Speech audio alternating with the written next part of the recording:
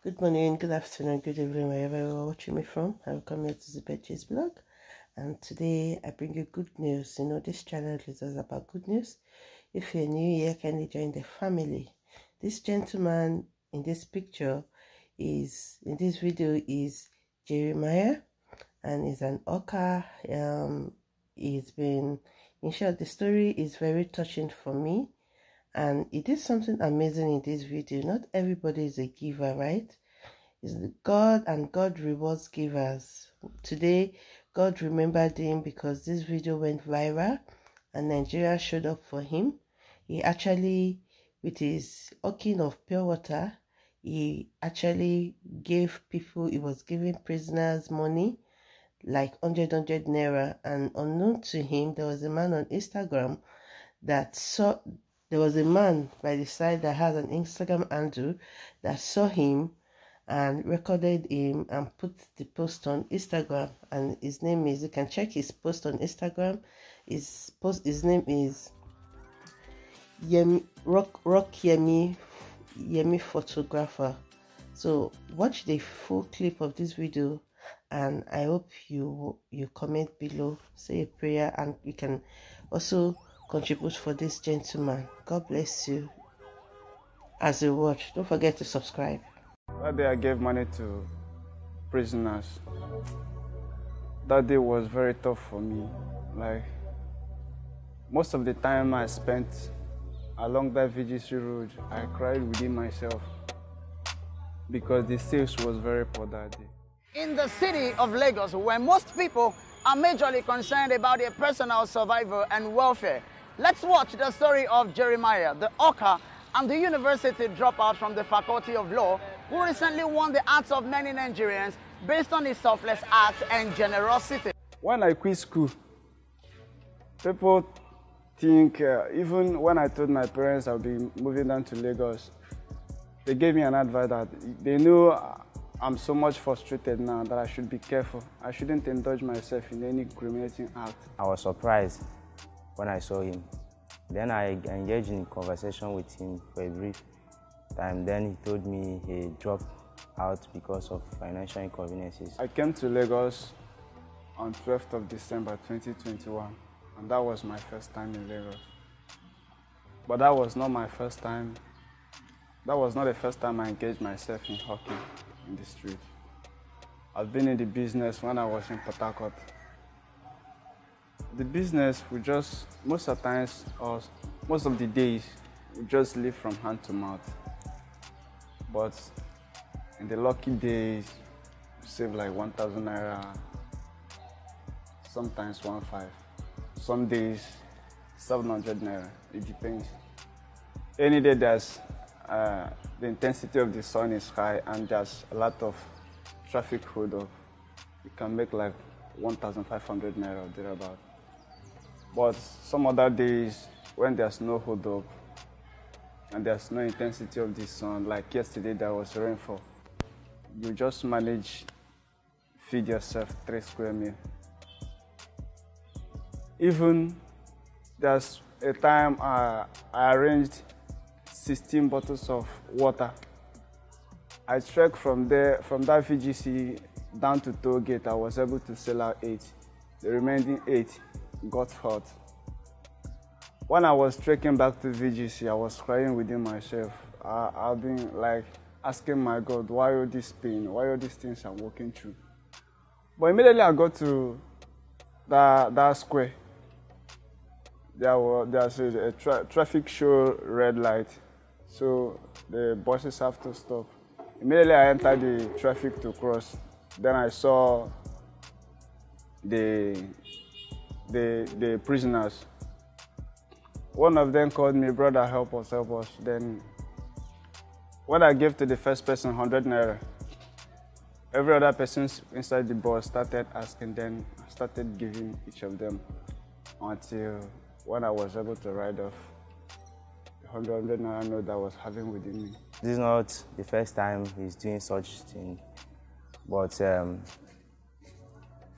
it has been part of him, because when we do engage in conversation, he always expresses his concern over helping people who are less privileged, or when he maybe becomes somebody in the future.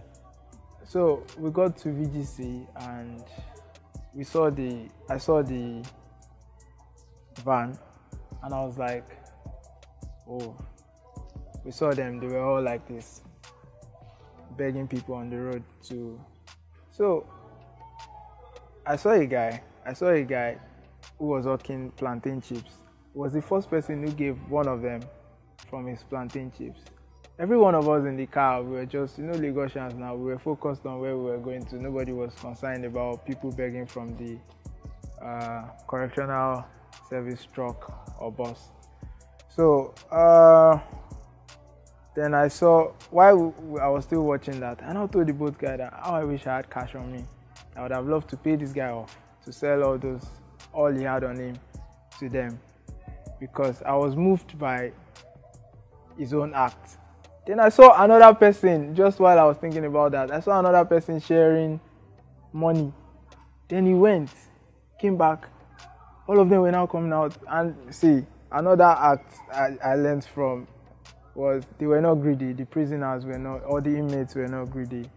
Like once they collect, they sit down. Once they collect, they sit down. So it's not something like take and then you want to take more, I can't just recall exactly how much I gave to them, but we used to buy change from one woman there. Then I bought 100 naira for 1,000 naira, including another 100 naira note that was within me. But while sharing to them, I made sure I gave out all the 100 naira, including 30 naira that was within me. So I can't just give exactly that it was 800 naira or 1,000 naira. I can't just give them.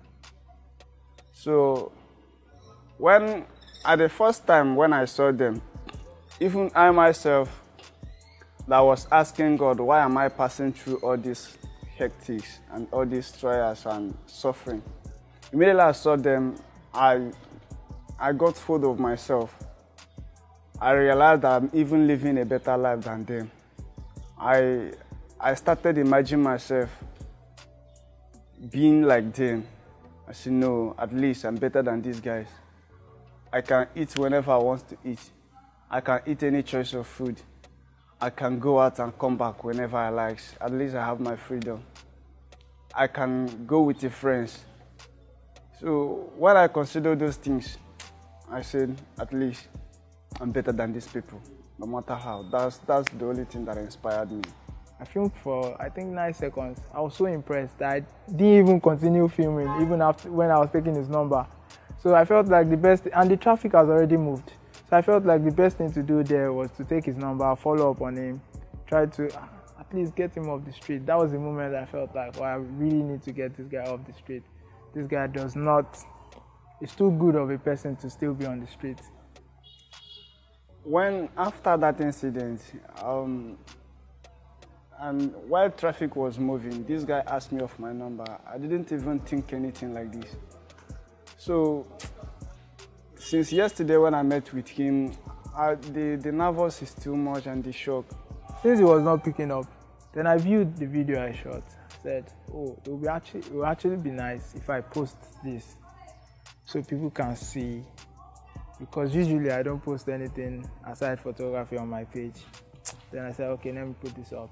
When I put it up, people were like, what's the account number? People started calling me, my friends started calling me. Then I was like, oh, I don't have his details. So I just felt like, it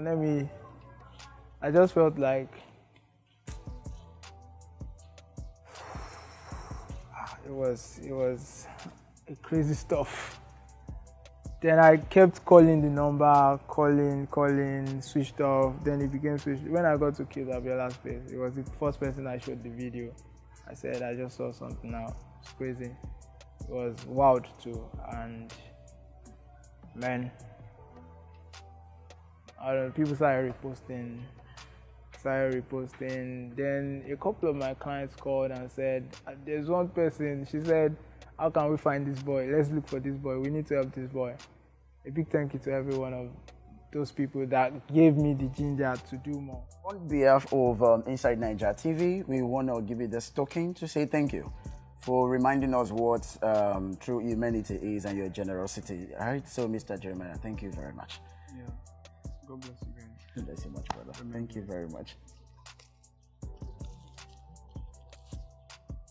Good. One of us.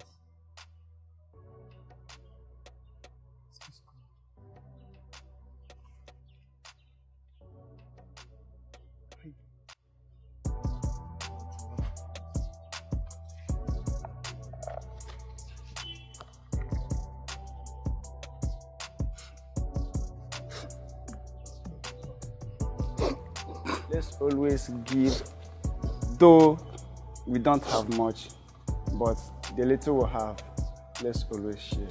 There's love in sharing. Thank you.